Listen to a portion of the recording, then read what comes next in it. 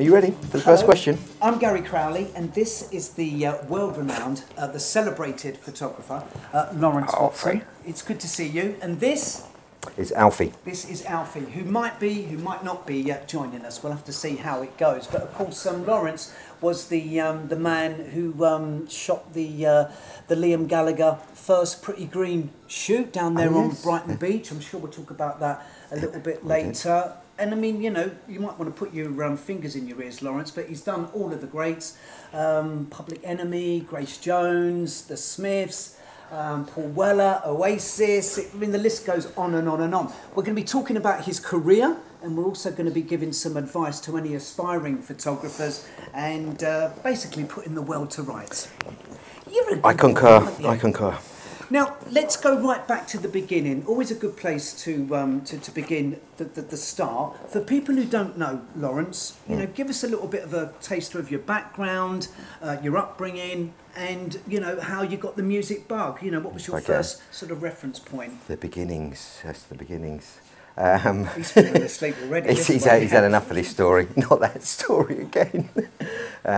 Scruffy Herbert, Irish Catholic School, William York, Cally Road, who produced John Lydon as well. But John Lydon didn't stick it out, he left. He bottled it, yes. And love of music there. My stepbrother was writing, doing a bit of darkroom stuff for my art O-level, we all cheated at. And a friend there tuned me into sort of love of photography. He had a darkroom in his friend's house in Stamford Hill. And we started printing some work because we'd all use overhead projectors and cheat on our art O-level. And then my dad actually said, look, you're not going back to do A-levels, you're going to get a job.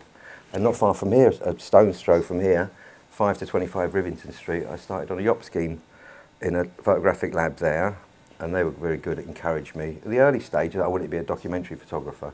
I wanted to be a Magnum photographer. As you said, put the world to rights. So it was all the British movement marches, the anti-Nazi League things, what was the Bobby Sands ones, the old blanket. This is the late 70s, the early 80s. I was 17 and wanted to do that. But of course that was the time of punk and everything, so everything was pretty political back then as well. So we'd go to lots of gigs, and I started taking cameras to the gigs, and my stepbrother Dave started writing for the NME as well.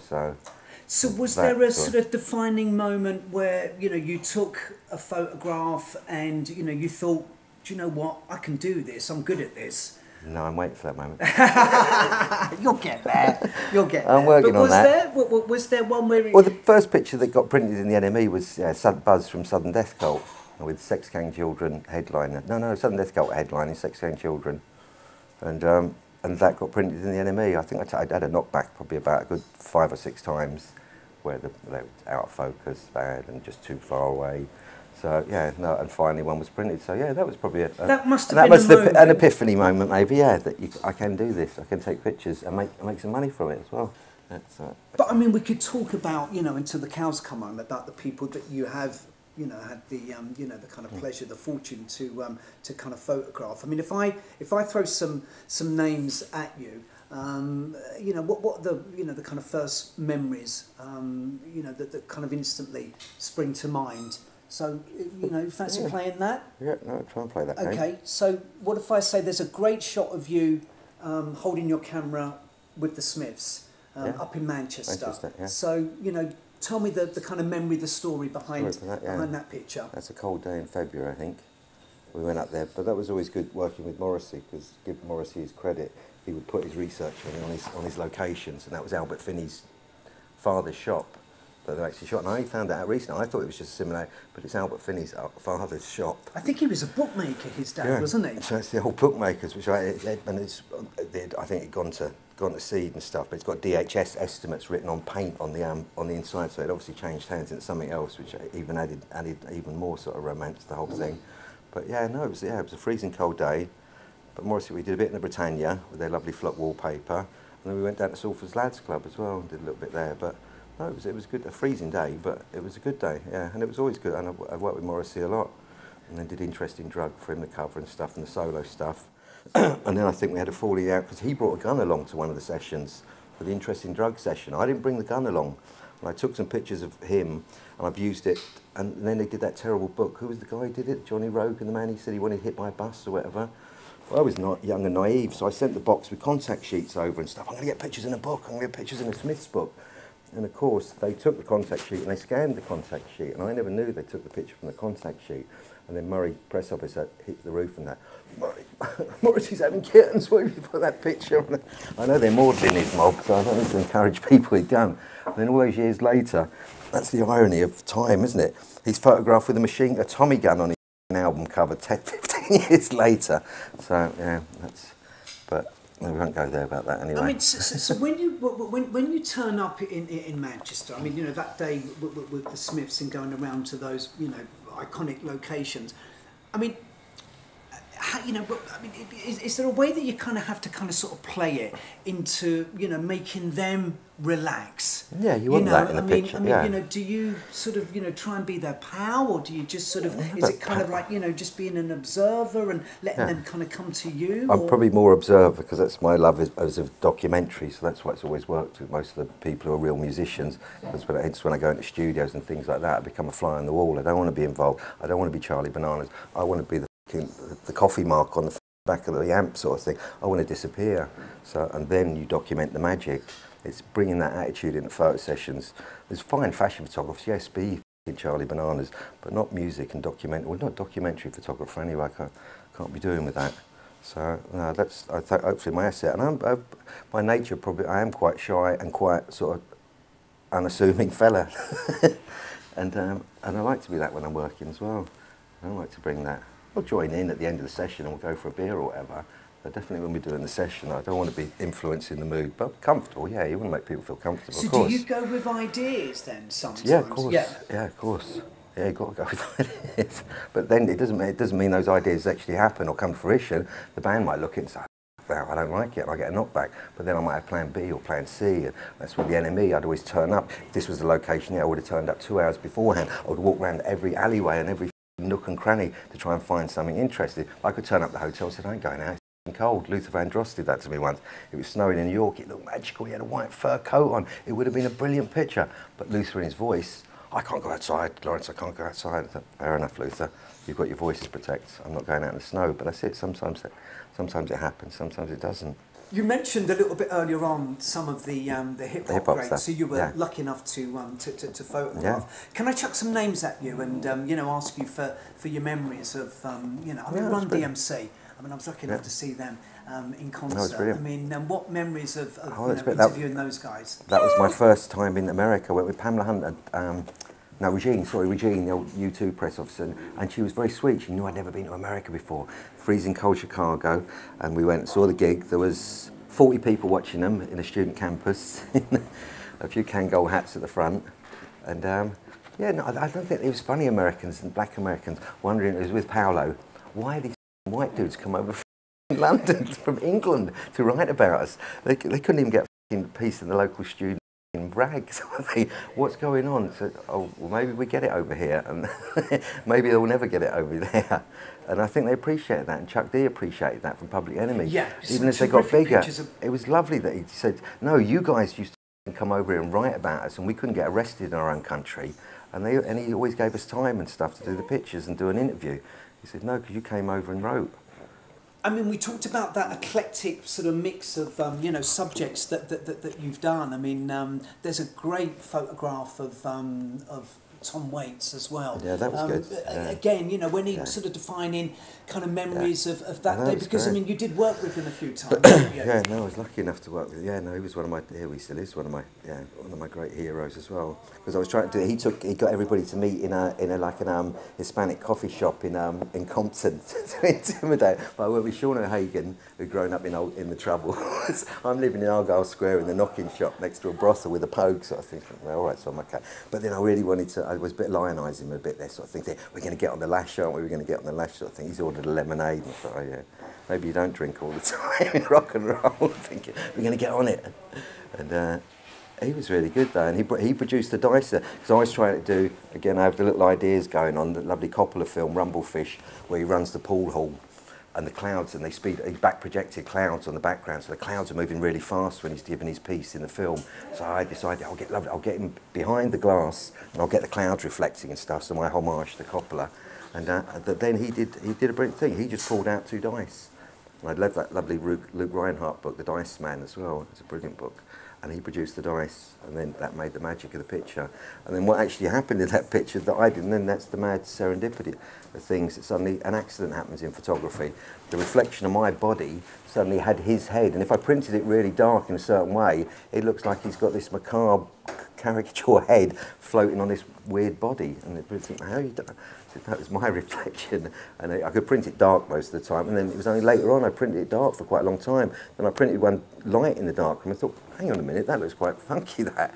And then started printing it, and you could see my body in it, so the later ones. So I didn't actually print it that way initially. I mean, I just concentrate on him. You talked about the happy accident. I mean, you know, I would imagine that those would have happened with film. I mean, what about now, as far as, you know, digital is concerned? I mean, do they still happen as much? Well, probably not. No, because film, you're open to lots of things happening in a film thing, from the camera to, because I did a thing. What did I do it? I buggered up one of Paul's concerts and stuff. Thought I'd pick my bag of film up, and I'd actually gone with 1 roll of film in the camera. So I got into the pit and got the coin out, because I'm used to processing films, and I prized it back open and brought the film back open, and I shot the film 7 times, and that became the cover of, I can't remember, it's one of Paul's, Brushed. That became the cover. Noel guested that night, sort of thing. And everybody thought, well done, Matt Dayton's on guitar and stuff. But I just shot 1 roll of film, because there's lots of black. There's areas that don't get exposed in it. So I just kept moving the camera around and shooting different areas of it. So. Let's talk about Oasis and you know, meeting them for the first time and photographing them for the first time as well. I would imagine that stays with you. Yeah, it did. Yeah, although the first session wasn't with any of them in it. Anyway, it was Garage Doors. I think Simon, Mr. Halfon, who we know, was designing the sleeve, and Noel wanted that graffiti, "Don't Believe the Truth," and they wanted it on some garage doors out somewhere on the end of the Northern Line or something. So it was just before Christmas. I don't know what happened. I don't know if somebody had blown them out or something. But said, look, we've got this, we're doing it. Are you interested in doing it? I said, yes, before Christmas. It's always handy to have something for the kids' bicycle. So I went and shot that. And I just shot it on lots of different films, basically, and lots of different cameras. Linhof panoramic cameras. I hired a fisheye lens and stuff. And so I just tried to give them lots of different options, because I didn't know what they actually had in his mind with the lettering on the garage doors, and Noel went for, and I did some lovely big prints of it, and Noel went for the one that was a black and white, 35mm, just on that old Nikon I had with a fisheye lens. So, and he said it looked like a bit of a snow globe. I said, yeah, I'm having that. And I got a lovely deep sky with a lovely deep red filter to get the sky really rich, and that became the album cover. And then lovely Emma at the office said, look, everybody's really happy with what you've done for the sleeve. Do you want to do their press pictures? Well, I said, no. But you did. There's that sort of iconic picture of the band, I think, in one of the London parks, isn't there? It's in Hogarth. It's where Paperback Riot was done. So tell us the memory, the story behind that one. Well, that was done twice, because the first time, poor old Andy Bell looked like a garden, working in the garden centre. So and Liam was wearing a bright white coat. Looked lovely, the coat, but he just jumped out of the picture. And it just didn't, but Noel was good about that. If it didn't work, we'll go back and do it again with the right clobber on as well. So, and we did some bits. We did the Lila cover on Primrose Hill. We went back to Hogarth's, and and it worked, and we got the picture the way it should be. Yeah. And when you mentioned Liam there, I mean, I mentioned in the introduction about the photographs that you took for the first that was a good Pretty Green shoot. Yeah. I mean, again, you know, what's your memory of being asked to do that? I mean, would you have had a brief, or, you know, the memories of the day, most important? Yeah, mainly it was a homage to Quadrophenia, so that was it. I was away in the running sort of thing. We'll do the alleyway, we'll do the clips, we'll do that. And they brought a load of lovely bikes down as well. I think they had copies of the original bikes. So I don't think they put petrol in them. I think we had to wheel them everywhere. But it was a good day, yeah. And it was an early start, and Liam didn't have a problem with that, because we were trying to get the light coming up over the cliffs and stuff in the early morning. And I think it was just, let's just. Is he accommodating? I mean, does he sort of listen to ideas? Does he have ideas himself, or? Yeah, not. He normally say if he doesn't like something or something's not working and stuff. So he'll let you know. Yeah, let us know. Yeah. But I think, yeah, I think it's a love of the same sort of photography and periods of music that I do, so that's always good. That always normally makes it, because normally my points of reference are the points of reference that they've grown up with and stuff, the lovely 60s films, 60s music and stuff, and that's most of my, I do go back to the old Dr. Caligari and all that nonsense as well sometimes, but I'm still most of the time my references are 60s and 50s films and things. I do like my cinema, so yeah. I mean, another strong, presence is Grace Jones. I mean, you've taken some amazing pictures of her. What memories of meeting her for the first time and taking her picture as well? Oh, it was brilliant. And I'd grown up listening to Grace as a youngster, and I didn't think I'd get the gig. It was from Meltdown. She'd done it for, I don't know, it was Massive Attack's Meltdown. They had Parliament and Grace, and took some live pictures. And then my friend Mark Jones at Wall of Sound Records was there. I'm going to put Hurricane out, the third album. And I said to him, I've got some live pictures, if you can use them, and I might get a bunch from it as well, that would be great. And he said, no, we're actually looking for a photographer for the press. And I said, yeah, well, Mark, it's going to be one of the fashion boys, and it's going to be one of the names. And I said, I'm not going to. He said, no, put your hat in there, and you never know. And I did. And suddenly Mark called me up a week later. He said, Grace wants to work with you, Lawrence. I said, wow. And meeting her for the first time as well, getting her confidence. I mean, did that take a bit of time, or was there an instant connection there from the off? Yeah, they were both mad, so that was good. That helps. That helps. But she was good because she works with people, and she works with lots of artists and musicians as well, from Sly and Robbie to old Jean-Paul Goude, her old husband stuff, and she lets them do what they do. So one bit with the picture that's quite famous is the three heads, and I just done my homage to Goude, where I just done a locked off camera and did the rude boy on one side and the feminine and the male, and I just had a wolf's mask and a sheep's mask and an empty plate, and I was kicking off to that. But she said, no, maybe one, and I don't normally do loads of posty things, and she said, no, the empty plate, maybe one more head, and I had a lovely one with smashing tambourine sort of thing, or cymbals, and she's screaming.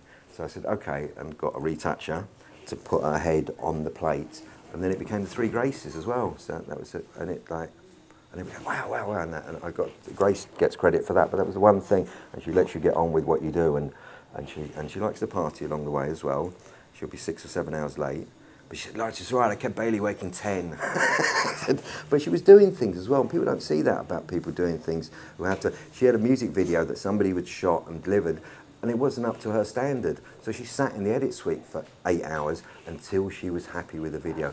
Then she came to the photo session. So you don't get those stories a lot of time. You think, oh no, she's asked, she's doing that. No, she has her work, and she has an image she has to protect. So I respect that. I respected that. And she turned up, and we worked all through the night till 8 in the morning. I mean, you mentioned, Mr. Weller a little bit earlier on, and that attention to detail. I mean, Noel's got that as well, hasn't he? Yeah, they care about their work. They love their work, and they make sure that it's done to the nth degree and stuff, and I respect that. That's what good craftspeople do. They care about their work, and they make sure it goes out in the right way and to the right standards and stuff. You don't put out cheap.